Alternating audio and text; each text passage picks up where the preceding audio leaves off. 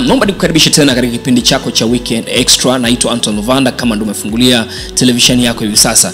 Na naomba tu nikusii kwamba tunazungumzia swala zima la coronavirus, ugonjwa ambao umeanzia nchini China na umespread au umetambaa katika dunia nzima. Naomba tu kabla hapo sijakwambia kitu gani cha kufanya, ikumbuke kwamba majanga kama haya yamekuwa na tabia ya kujirudia mara kwa mara. Dunia imeweza kukumbwa na virusi kwa muda mrefu, lakini wataalamu katika sekta ya afya wamejitahidi sana kufanya kazi yao kwa umahiri wao kuhakikisha kwamba wanapambana na majanga haya, hususan hawa virusi.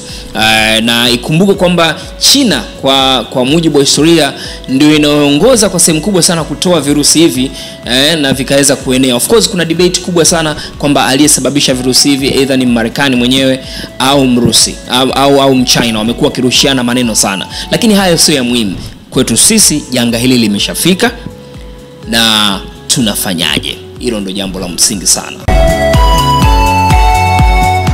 Kwanza napenda nishukuru sana serikali ya Tanzania, Jamhuri ya Muungano wa Tanzania awamu ya 5 kwa jitihada ambazo wamezifanya. Ni jitihada ambazo kwa kweli kwa mara ya kwanza nimeona muamko mkubwa sana kuanzia ngazi ya serikali kuu mpaka serikali ya mtaa, jinsi ambavyo tumekuwa tukishikamana kuhakikisha kwamba tunapambana na jambo hili. Na nafikiri ni jambo ambalo kwa sasa tunahitajika sasa kurudia katika hali zetu sisi kama Watanzania, ule unaoitwa utamaduni wa usafi. Ndio jambo la msingi sana. Sasa nianze tu kusema vitu gani ambavyo unaweza kuanza kuvifanya wewe kama mfanyabiashara. Kwanza ni kusikiliza na kuzingatia masharti yote ambayo yanatolewa na wataalamu wetu ambao wameteuliwa. Na hivi karibuni tu Mheshimiwa Waziri Mkuu ameunda kamati 3 zinazoshughulikia maafa hususan janga hili la corona. Kwa hiyo naamini kabisa kwamba kama tutazingatia masharti ambayo wataalamu wa afya wanatuambia, then uwezekano wa kumaliza tatizo hili mapema ni jambo rahisi sana. Okay? Na kuna vitu ambavyo ni vya msingi tu, vitu kama kunawa mikono. Ni utamaduni ambao wengi tulikuwa tunaupuuzia. Wengi sana nimeshawahi kuona kwenye public toilet mtu anaenda kwenye vyoo vya kijamii, anafanya shughuli zake, hanawi mikono, au akinawa mikono hatumii sabuni, na akishamaliza kutumia sabuni labda anajifuta tu kwenye nguo yake, hususan sisi wanaume. Okay? Kwa hiyo hili ni jambo ambalo ni la muhimu sana kuzingatia. Tunawe mikono kwa kutumia viatilifu kama sanitizer, ni muhimu sana, na sabuni kwa muhimu. Lakini pia kuna swala zima la kutokuchangamana. Na hili ni tatizo kubwa sana, changamoto tuite, sio tatizo. Kutokuchangamana kwa sababu wafanyabiashara kwa sehemu kubwa sana biashara zetu zinafanyika kwa kuchangamana. Okay? Tunaita nyomi. Unapoona pana influx kubwa, kunapokuwa na watu wengi, ndiko ambako kuna uwezo mkubwa sana waweze kuweza kupata faida. Kwa hiyo tumekatazwa pia tusichangamane, mikusanyiko isiyokuwa ya lazima, na hili jambo pia linaweza likaathiri biashara yako wewe kama mfanyabiashara bila kujipanga mapema. Kwa hiyo ya kwanza ambayo nimelisema ni kwamba zingatia masharti ambayo yanatolewa na vyombo husika, hususan kamati ya majanga ambayo imeundwa na Mheshimiwa Waziri Mkuu, Wizara ya Afya ambao wamekuwa wakitoa matangazo mara kwa mara, wataalamu kama madaktari ambao pia wamejitokeza kwa sehemu kubwa sana kutoa elimu, vyombo vya habari kama hapa Star TV pia kumekuwa na matangazo mbalimbali ambayo yakitoka. Usichukulie poa. Cha pili ambacho ni cha muhimu sana, hakikisha wewe mwenyewe binafsi unawekeza kwa jitihada kubwa sana vitu ambavyo vitazuia ugonjwa huu kuingia kuliko kupambana na tiba yake. Wanasema kinga ni bora kuliko tiba. Kwa hiyo pale ofisini kwako, kwa mfano wewe una duka, je, una viatilifu kama sanitizer au kama sabuni? Hii ni jambo la muhimu sana. Haijalishi unafanya biashara gani. Iwe ni biashara ya baa, iwe biashara ya duka, biashara ya saluni, je, pale ofisini kwako mnajikinga vipi nyewe wenyewe? Mnafuatisha yale masharti kivipi? Kwa sababu kitu ambacho nimegundua pia, watu wengi wanafikiri kwamba mpaka aende mahali fulani ndipo ambapo anatakiwa akutane na hivyo viatilifu vya kuweza kujiosha na kujiweka sawa. Lakini pale ulipo pia ni muhimu sana, kwa sababu wewe kama mfanyabiashara pia unapokea cash, unapokea mizigo. Hivi vyote vinaweza kuwa pia vitu ambavyo vinasambaza virusi. Lakini kikubwa ambacho nimekiona pia labda ambacho mfanyabiashara anatakiwa kuanza kufanya, badala ya kuanza kupokea cash, ni wakati sasa wa kuanza kupokea miamala yako kwa njia ya mitandao au kwa njia ya simu. Mambo ya lipa kwa kutumia simu ndo hapa sasa inatakiwa yafanyike zaidi. Usipende kupokea cash. Of course kuna taarifa kutoka BOT kwamba pesa zetu pia ziko salama, kwamba zina kemikali ambayo inaweza kusaidia kuua bakteria, lakini kinga ni bora kuliko tiba. Kwa hiyo ningependekeza pia kwa wewe mfanyabiashara, anza kupokea malipo yako kwa njia ya mtandao. Ni rahisi zaidi kuliko kupokea kwa njia ya fedha au cash. Karibu tena katika kipindi chako cha Weekend Extra. Star TV ndio television unayoangalia kwa hivi sasa, na naitwa Anton Luvanda, ni mhamasishaji pamoja na mjasiriamali. Okay? Na hivi karibuni bwana, kumetokea janga kubwa sana ambalo limeathiri dunia kwa ujumla, na wengi tunafahamu, na serikali imejitahidi sana kupitia vyombo vya habari kutueleza nini ambacho kinatokea. Kama hujaelewa mpaka hivi sasa, basi naomba tu nikukumbushe kwamba ni kitu kinachoitwa coronavirus au ugonjwa unaosababishwa na virus, ambao ugonjwa huu unaitwa corona. Okay, kwa historia tu, ugonjwa huu umeanzia nchini China katika jimbo la Wuhan, lakini limeenea dunia nzima na limeathiri sana nchi za Ulaya, Amerika na hata kwetu Afrika, hususan Tanzania pia tumeanza kuona jinsi gani ambavyo watu wengi wameathirika. Sasa ni jambo ambalo kwa kweli tunaposema athari tu, haliathiri afya, bali pia linaathiri shughuli nzima za kiuchumi na hata shughuli za kijamii, na wakati mwingine hata shughuli za kisiasa zinaathirika. Sasa sisi kama wa Tanzania, lakini hususan katika Weekend Extra, ninachotaka kukiongelea siku ya leo ni kama wafanyabiashara tunafanya nini, okay? Au tufanyeje, kwa sababu kwa mtiti ninavyoona unavyoenda, si jambo jepesi sana kama ambavyo tunafikiria. Well, over the weekend Mheshimiwa Rais alitupa tumaini kwamba jamani tusitishane, okay? Na nafikiri ni silaha kubwa sana ambayo baadaye pia nitaizungumzia nitakapokuwa natoa dondoo jinsi gani ambavyo unaweza ukakabiliana na hili tatizo. Na imezungumzwa, tatizo ni kubwa sana. Kwa mfano zaidi ya watu laki kadhaa wameshafariki, wameshaathirika na ugonjwa, lakini pia kuna habari za matumaini kwamba wagonjwa pia wanapona. Kwa hiyo ukipata sio kwamba ndio umekufa, okay? Lakini pia habari njema ni kwamba kule likoanzia lidubwasha au ugonjwa nchini China, tayari wameshamaliza kutibu wagonjwa wote na hali imeanza kurejea kwa kawaida katika maisha kawaida. Kwa hiyo inawezekana kabisa kwamba habari ikawa njema. Lakini nchini Italy pia tatizo ni kubwa sana, kwa sababu watu imebidi wafungiwe ndani na wasizurule. Na Marekani pia bado wanapambana na hali yake kwa sehemu kubwa sana, bila kusahau majirani zetu South Africa ambao ni kama ndugu kwetu. Hivi karibuni rais wa nchi ametangaza kwamba sasa hivi wananchi wanatakiwa wakae ndani kwa muda wa takriban siku 21. Kwa hiyo ni janga ambalo linakumba sekta nyingi sana za kiuchumi kama nilivyosema hapo awali, kiafya, lakini pia na kisiasa. Kwa hiyo naomba ungane pamoja nami katika safari hii ya dakika 30 kuhakikisha kwamba jinsi gani tunaweza tukalishughulikia sisi kama wafanyabiashara au wanajamii wa Tanzania tuweze kukabiliana na janga hili na lisiweze kuleta athari kubwa katika masuala mazima ya uchumi na biashara zetu binafsi. Karibu sana. Okay, kwa hiyo ni jambo la msingi sana ambalo tumeliona la kupokea pesa kwa njia ya mtandao. Hii itazuia sana wewe kutokuathirika, kwa sababu ni swala lingine wewe kuwa na wateja wachache, lakini pia ni swala lingine wewe kutokuwa na wateja kabisa, au wewe mwenyewe kuumwa binafsi. Na ukishaumwa wewe mwanangu, na biashara inaumwa, hususan kwa biashara zetu za Kiafrika. Sasa tuje kwamba katika ugonjwa unavyoendelea na matamko yanavyotoka kwamba watu waweze kubaki nyumbani, na maana yake ni kwamba hata idadi ya wateja ambao wanakuja katika eneo lako la shughuli inaweza pia ikapungua. Sio inaweza, itapungua. Na mimi nishukuru sana kwamba serikali hatua walioichukua kwa sasa bado inawasaidia wananchi, hususan wafanyabiashara, kuweza kuendelea kufanya biashara. Ukiangalia nchi kama South Africa wameambiwa wabaki nyumbani. Yaani sio tu watoto wa shule, bali hata wazazi wenyewe wabaki nyumbani. Kwa hiyo unajikuta kwamba biashara inaathirika kwa sehemu kubwa sana. Sasa kwa wewe mfanyabiashara ambaye unajua kabisa tunakoelekea biashara inaweza pia ikapungukiwa na wateja, kuna mambo ambayo pia lazima kuzingatia kuweza kuyafanya. Nitatoa tu mfano mdogo. Nimeambiwa kwa sasa hata maeneo kama Karibu ni eneo ambalo linafanya transaction kubwa sana, wateja pia wamepungua. Kwa nini? Kwa sababu pia kuna hofu ya kuzunguka, lakini pia of course tunazingatia matamko ambayo yamewekwa kwamba tusizunguke sana.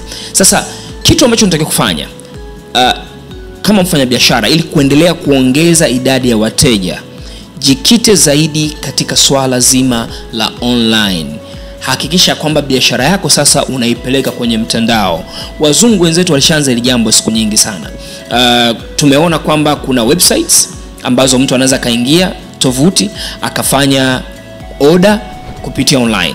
Sasa hivi kuna mitandao ya kijamii, vitu kama Facebook, Instagram, Twitter. Unaweza kuanza kuuza biashara zako au bidhaa zako kupitia mtandao. Ni njia rahisi sana kwamba mtu anaingia kwenye simu, anaona biashara yako au product yako, ana order kitu na unamletea pale alipo.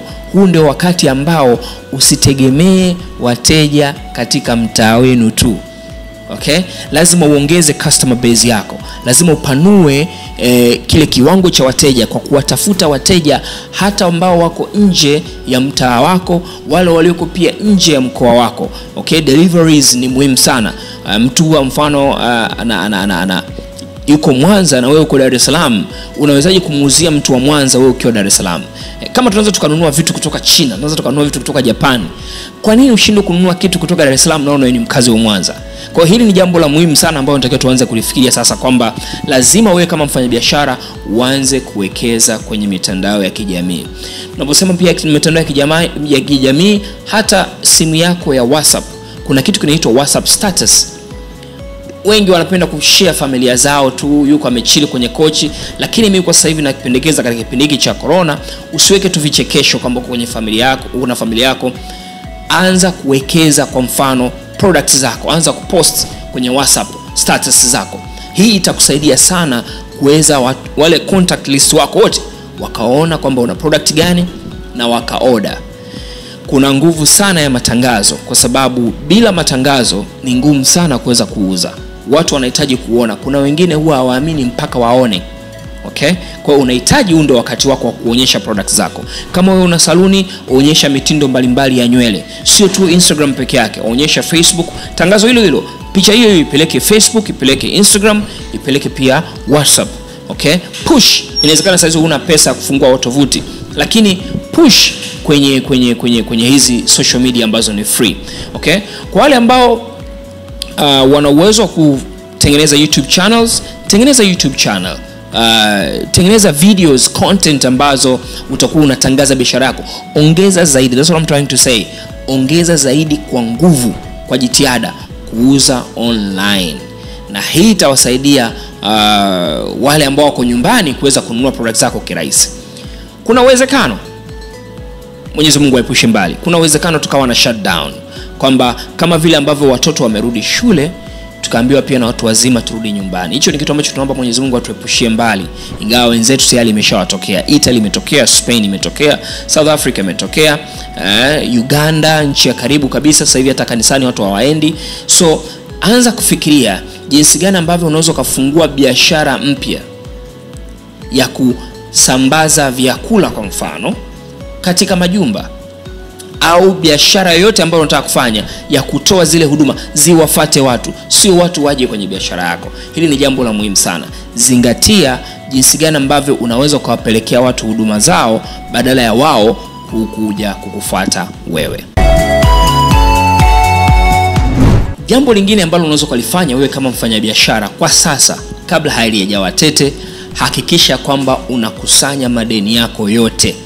Watu wote ambao unawadai, ongeza jitihada ya kukusanya haya madeni, kwa sababu huwezi jua hali itakavyokuwa baadaye. Inawezekana kwamba ikawa ndio wakati ambao watu pia wakawa na excuse nyingi sana kutokukulipa. Kwa hiyo ni vizuri sana kama uko mangi pale dukani, au mfanya biashara yote, wewe ambaye unatoa kwa njia ya mikopo, tunakaribia mwisho wa mwezi, hakisha kwamba unakusanya madeni yako yote. Ongeza nguvu kubwa katika kukusanya madeni ili uweze kuwa na liquidity ya kutosha ya kuweza kusaidia kusurvive.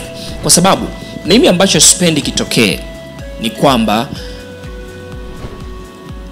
isije ikafika mahali ambapo hii ndio ikawa mara yako ya mwisho kabisa kufanya biashara kwenye maisha yako. Kwa nini? Kwa sababu janga limeondoka na kila kitu. Na ndio maana serikali inafanya jitihada za ziada kuhakikisha kwamba inazuia janga hili. Kwa hiyo hakikisha unaongeza jitihada za kudai fedha yako.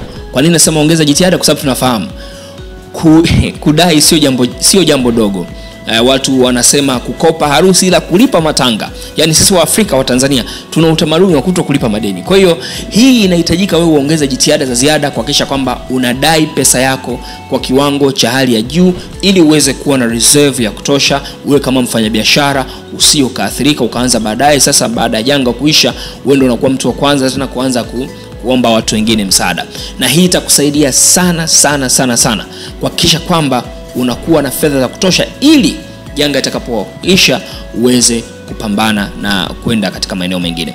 Kuna biashara ambazo najua kwa sehemu kubwa sana zitaathirika moja kwa moja. Biashara kwa mfano za utalii, biashara kwa mfano za kumbi za maharusi, biashara za chakula, biashara za vitu vya namna hiyo. Sasa hivi wale owners inabidi sasa waanze kufikiria plan B. Unawekeza katika biashara gani nyingine ambazo zitaweza kukusaidia wewe kukuingizia kipato? Hilo ni jambo la msingi sana. Warren Buffett, mmoja ya investors wakubwa sana nchini Marekani na duniani kwa ujumla, aliwahi kusema usiweke mayai yako yote katika kikapu kimoja. Kwa nini? Kikapu kile kitakapovunjika, maana yake na kila kitu kitakuwa kimevunjika. Kwa hiyo ni muhimu sana wewe kama mfanyabiashara ukaanza sasa kufikiria, wakati hali bado ni nzuri, biashara gani ambayo inaweza ikakusaidia kuingizia kipato wakati huu ambao inawezekana ni mgumu sana. So think of those. Na wale ambao tayari biashara mnazo, kwa mfano biashara ya chakula, je, ni jinsi gani ambavyo unaweza kuanza kufanya deliveries kama nilivyosema, kuanza kuwapelekea wateja mahali ulipo. Lakini kama una baa, inawezekana ikawa ngumu sana kuwapelekea watu vinywaji. Labda unahitaji kuwa supply vinywaji majumbani pia, kwa sababu inawezekana watu hawawezi kuja kwenye baa yako. Watu wamechill home, so you can do home delivery ya beverages au vinywaji katika maeneo kama hayo. Kwa hiyo hivyo ni vitu ambavyo nafikiri unahitaji kuvifikiria kwa sehemu kubwa sana. Kwa wale ambao kwenye biashara ya utalii, zile fedha ambazo umezipata kwenye utalii, anza sasa kufikiria kwenye biashara ambazo ni crucial, biashara ambazo ni za msingi, ambazo unaweza pia ukazifanya zinaweza kaendelea kuongezea kipato. Lakini haya yote hayatakusaidia sana kama nidhamu yako ya fedha haitakuwa nzuri. Naomba nirudie tena, nidhamu ya fedha ndio deal hapa, kwa sababu it's not how much money you make, it's how much money you keep. Haijalishi hata kama unalipwa mamilioni, unaingiza biashara yako na kuingizia mamilioni kwa mwezi, kama utakuwa pia unatumia mamilioni, itakuwa ni zero tu, kwa sababu 7 toa 7 ni 0. Kwa hiyo hakikisha kwamba ile ukipata 7 toa 2 ili ubakiwe na 5. Hilo ndio jambo la msingi sana katika maisha ambayo na recommend hususan kwenye upande huu wa ujasiriamali. Jambo lingine ambalo nakupendekezea kwako wewe mfanyabiashara kuweza kulifanya ni kuanza kuzungumza na wadau wako. Wadau kwa mfano kama banks, mabenki. Wengine inawezekana umekopa mkopo, na huu mkopo kwa jinsi ambavyo katika hali tulionayo inawezekana ikawa ngumu sana kufanya marejesho. Either marejesho ya wiki, marejesho ya mwezi, wala ambao kwenye vikundi vya vikoba. Ni vizuri sasa ukawafuata hawa wadau wako na ukaanza kuongea nao. Okay? Kwamba katika hali hii inawezekana kabisa kwamba nikashindwa kurejesha marejesho yangu kama ambavyo imekusudiwa.